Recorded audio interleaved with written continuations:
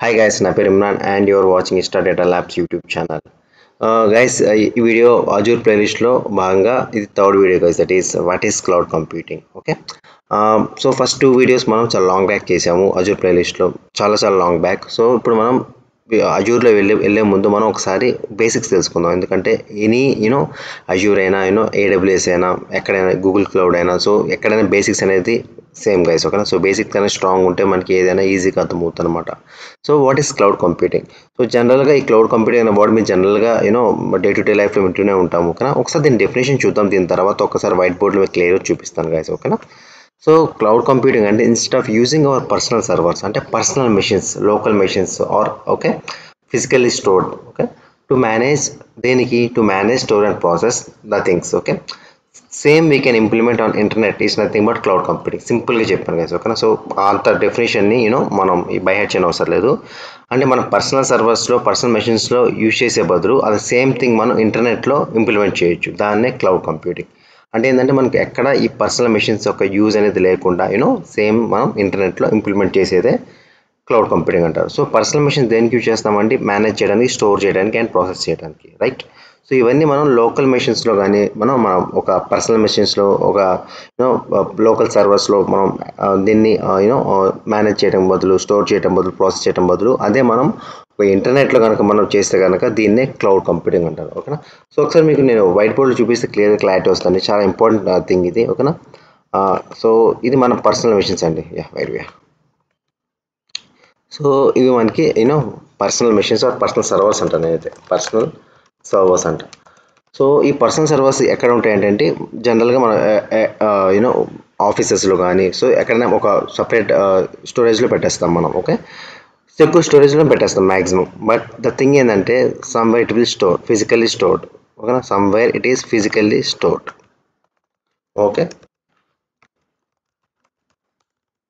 Physically stored somewhere.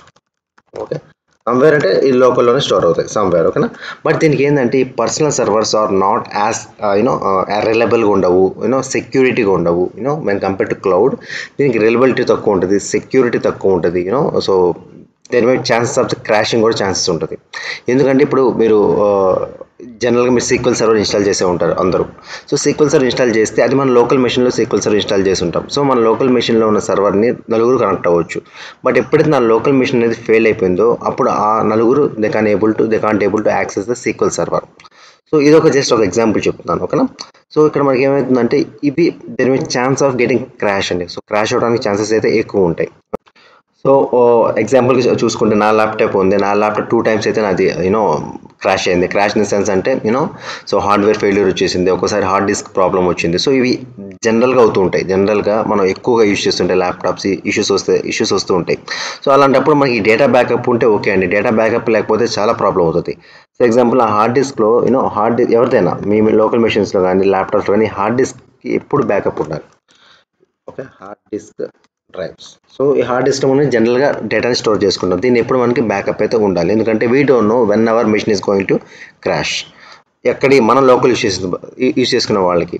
But జనరల్గా real టైంలో ఎలా ఉంటుందంటే అండి. ఓకేనా, సో ఇవన్నీ ఏంటంటే క్లౌడ్లో పెట్టేస్తాం. ఇన్స్టా మన హార్డ్ డిస్క్లో మనం డేటాని స్టోర్ చేసే బదులు క్లౌడ్లో స్టోర్ చేస్తాం. సో క్లౌడ్లో, సో ఇది nothing but cloud computing. Okay, సింపుల్గా చెప్పాలంటే. సో మన ఈమెయిల్స్ కానీ, నెట్ఫ్లిక్స్ కానీ, అమెజాన్ కానీ ఇవన్నీ ఏంటంటే ఆహా యాప్ కానీ ఇవన్నీ ఏంటంటే మనకి క్లౌడ్లో స్టోర్ అవుతాయి డేటా అంతా.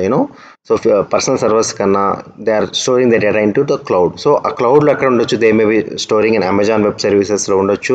They may be storing in Google క్లౌడ్లో ఉండొచ్చు. What it may be servers వాళ్ళు యూజ్ చేసేది అమెజాన్ అవ్వచ్చు, ఏడబ్ల్యూఎస్ అవ్వచ్చు, ఏడబ్ల్యూఎస్, ఓకే, అజ్యూర్ అవ్వచ్చు, గూగుల్ క్లౌడ్ అవ్వచ్చు. సో ఇవన్నీ ఏంటంటే వెండర్స్ అండి. ఓకేనా, ఇవన్నీ క్లౌడ్ ప్రొవైడ్ చేసేది వెండర్స్. సో ఇవి ఇక్కడ వీళ్ళు స్టోర్ చేయొచ్చు ఏదైనా ఈ డేటాని. సో దిస్ వన్ కన్ఫ్యూజన్ పోయింది. యా, సో ఈ డేటా అనేది వీళ్ళు ఇక్కడ స్టోర్ చేయొచ్చు. ఓకేనా, లైక్ నెట్ఫ్లిక్స్ కానీ,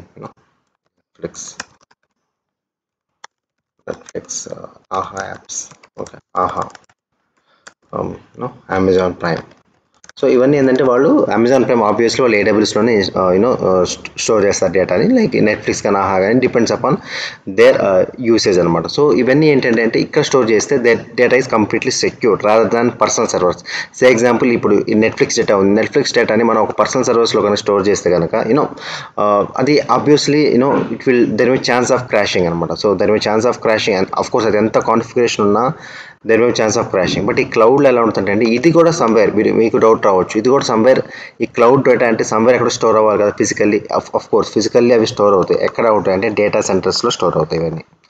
సో ఇదంతా ఒక డేటా సెంటర్స్లో మనం స్టోర్ చేస్తాం అనమాట. బట్ దీనికి బ్యాకప్స్ అయితే ఉంటాయండి డేటా సెంటర్స్కి.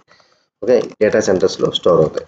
ఓకే, సో ఇవి physically store somewhere data centres. Okay, ఈ డేటా సెంటర్స్లో స్టోర్ అవుతాయి డేటా అనమాట. ఓకేనా, సో ఇవి చాలా సెక్యూర్గా ఉంటాయి, చాలా రోబస్ట్గా ఉంటాయి. రోబస్ట్ అంటే స్ట్రాంగ్గా ఉంటాయి. సో దాని ఛాన్స్ ఆఫ్ ఫెయిల్యూర్ చాలా తక్కువ. ఇక్కడ chance of failure is very large, chance of failure is very less అనమాట ఇక్కడ. ఓకేనా, సో మ్యాక్సిమం ఇక్కడ వస్తే డేటా సెంటర్లో మీకు ఫెయిల్యూర్ అయినా ఇంకో డేటా సెంటర్స్ బ్యాకప్ తీసుకుంటే ఇమీడియట్గా అలా ప్రోగ్రామ్ చేస్తారు. ఇవి చాలా సెక్యూర్గా ఉంటాయి, వెరీ వెరీ సెక్యూర్డ్. ఓకేనా, సో నార్మల్ పర్సన్ ఎంటర్ అనేది ఇక్కడ అవ్వలేరు. సో ఇక్కడ దేని మీద నార్మల్ పర్సన్ ఇక్కడ ఎంటర్ అవ్వచ్చు, ఇక్కడ నార్మల్ పర్సన్స్ ఎంట్రన్స్ అవ్వడం చాలా కష్టం. దీని మీద నేను డేటా సెంటర్స్ మీద సపరేట్ వీడియో చేస్తాను. బట్ మీకు ఒక ఎగ్జాంపుల్ అర్థం కావాలి. సో ఎందుకు క్లౌడ్ కంప్యూటింగ్ వెళ్తున్నాం అనేది. అండ్ నెక్స్ట్ మనకి ఏంటంటే రియల్ టైంలో అండి సో మనం మైగ్రేషన్ జరుగుతుంటుంది. ఓకేనా, సో ఆన్ ప్రిమిస్ నుంచి క్లౌడ్కి మైగ్రేషన్ ఉంటుంది. సో క్లౌడ్ అంటే ఇక డోంట్ గెట్ కన్ఫ్యూజ్ అని నెట్ఫ్లిక్స్ అమెజాన్ అనేది మర్చిపోండి. ఓకేనా, so I'm just removing Netflix Amazon prime. So మనం అమెజాన్ ప్రైమ్ నెట్ఫ్లిక్స్ దీని మీద వర్క్ చేయం కదా రియల్ టైంలో. సో మనకి ఏమవుతుందంటే ఈ డేటా ఉంటుంది కదా ఆన్ ప్రిమిస్ ఒక డేటాని they want the customers are clients want to install and configure in the cloud. So వాళ్ళు పర్సనల్ మెషిన్స్ని నమ్మే బదులు దే ఆర్ ట్రస్టింగ్ క్లౌడ్స్ని టెస్ట్ చేస్తారు. సో అప్పుడు దాన్ని మనం మైగ్రేట్ చేయాలన్నమాట. సో ఈ మైగ్రేషన్ని డిఫరెంట్ వేస్లో చేస్తుంటారు. VMs కానీ వర్చువల్ మెషిన్స్ కానీ ఇవన్నీ డిఫరెంట్గా వాళ్ళు infrastructure as service, platform as service ఇవన్నీ డిఫరెంట్గా మన కాన్సెప్ట్స్ అయితే ఉన్నాయి మనకి క్లౌడ్లో. సో దీని మీద మనకి బేసిక్స్ కాన్సెప్ట్ అయితే మనం కవర్ చేద్దాం. ఫస్ట్ బేసిక్స్ కవర్ చేసి దాని తర్వాత అజూర్లో డీప్లో వెళ్దాం. బట్ మీకు ఇది ఇప్పుడు ఒక కాన్సెప్ట్ అర్థమైంది కదా, అసలు క్లౌడ్ కంప్యూటింగ్ ఎందుకు వెళ్ళాలనేది మనం ఇంత లెంత్ వీడియో చేసాం. సో మీకు ఇది అర్థమైంది కదా, personal machines are not personal service are personal machines are not safe and secured. మీకు అర్థమవుతుంది.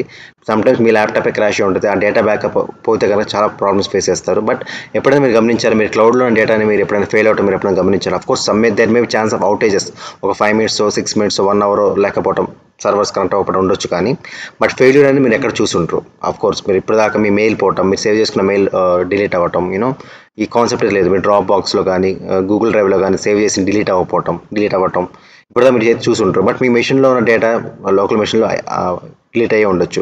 సో ఇప్పుడు మీకు అర్థమైంది కదా, ఈ డెఫినేషన్ అనేది ఇప్పుడు మీకు క్లియర్గా అయితే క్లారిటీ అయితే వచ్చి ఉంటుంది. ఓకే, సో లోకల్ మెషిన్స్లో ఎక్కడైతే మనం ఫిజికల్ స్టోర్ చేసే బదులు అదే మనం ఇంటర్నెట్లో స్టోర్ చేయొచ్చు కదా అని. ఇంటర్నెట్ ఈస్ నథింగ్ బట్ ఇందా మీకు చెప్పుకున్నట్టే ఇవే AWS కానీ అజూర్ కానీ క్లౌడ్ కానీ ఇవన్నీ ఏంటంటే వెండర్స్ అండి. ఓకేనా, ఇవి క్లౌడ్ కంప్యూటర్ ప్రొవైడ్ చేసే వెండర్స్. సో ఇక్కడే మనం జస్ట్ స్టోర్ చేసుకుని సరిపోతుంది. అవన్నీ వాళ్ళే ప్రాసెస్ చేస్తారు, మేనేజ్ చేయడం కానీ ప్రాసెస్ చేయడం కానీ అంతా they will take care. So మనం ఇక్కడ చేసుకొని మన ఇన్ఫ్రాస్ట్రక్చర్ పెట్టుకొని కాస్ట్, ఎలక్ట్రిసిటీ బిల్స్ ఇవన్నీ మనకి చాలా కాస్ట్ అవుతుంటాయి. ఎలక్ట్రిసిటీ బిల్ కానీ దాని మెయింటెనెన్స్ కాస్ట్ చాలా ఎక్కువ పెరుగుతుంటుంది.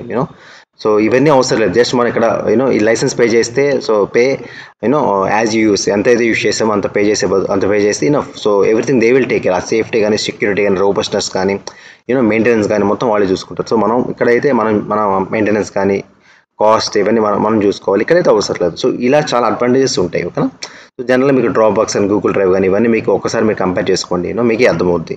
సో సింపుల్గా మనం cloud computing simple definition. But ఎందుకు క్లౌడ్ కంప్యూటింగ్కి వెళ్ళాలి, ఎందుకు క్లౌడ్కి వెళ్ళాలి, ఎందుకు ఆన్ ప్రిమిస్కి వెళ్ళకూడదని మీకు క్లియర్గా అయితే ఇప్పుడు ఒక క్లారిటీ అయితే వచ్చి ఉంటుందని నేను అనుకుంటున్నాను.